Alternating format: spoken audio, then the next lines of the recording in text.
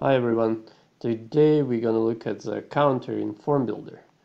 NextGIS Formbuilder is an app, a desktop app that is used to create forms for NextGIS Mobile, which is in turn an Android application for collecting data in the field. Alright, let's open the form. This is form for Tiger surveys, and particular control we're looking at today is called a counter. So usually what happens, people are just entering route numbers, some other numbers to in a specific text control, and they make mistakes, and this is not optimal. So let's remove that and add a counter instead. And the counter is more advanced control which gets updated automatically, and you can set some rules to fill the values in the counter. So you might have a increment, you might want to set an initial value. You naturally, with any field, you need to set where the data will be stored, and then you can have a prefix and a suffix, and the prefix will be some value before the number, the actual number, and suffix after.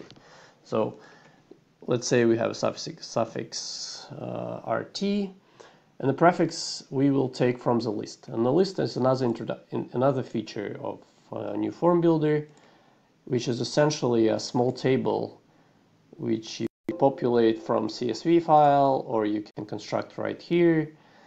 And then in this particular example, we have 3 surveyors, and each has a code and a name. Let's get back to our counter and set the prefix from the code field. Save it and move it to the mobile application.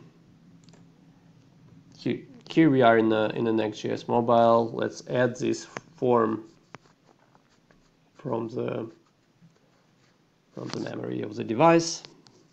Here's a new layer.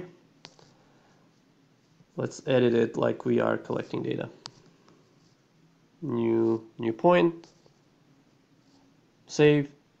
And then here it is. If you added the lists, it will get automatically asked. You will get automatically asked, who are you, right? And so let's say I'm Bob. Let's say OK.